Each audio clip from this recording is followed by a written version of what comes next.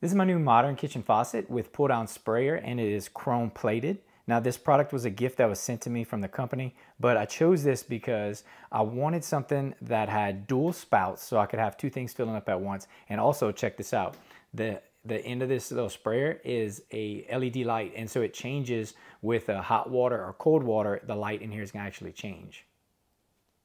Before I get started, I want to say I'm not a plumber, I'm not a contractor. This is a DIY project, and I've swapped faucets before, so this is going to be pretty simple for me. But if I hadn't done this before, all the instructions show me, how to put it together. So that comes with it. Now, it doesn't come with a wrench, screwdriver, or Teflon tape. So I have those items. I'm going to make sure I Teflon everything so I don't have any leaks. But this is everything that comes with it. Here's the spout, the actual faucet with this is a sprayer. This is the two spouts. It comes with a triple plate cover in case I need to cover a triple plate, and or you can just put it straight into the granite or whatever the sink is. Then it has your two water lines. So if you see, they're labeled. You have a blue one for cold and a red one for hot. So it makes it pretty simple to put together. So I'm gonna follow the instructions, put it together, but where I'm putting it, it's too tight of a space to actually video up under the sink. So I'm gonna go ahead and do that, and I'll cut to it, fully installed and up and running.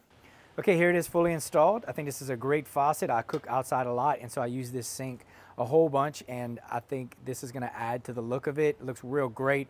The two, the pot filler and the sprayer, you turn on the faucet and then you pick which one you want. You can either use this one or this one.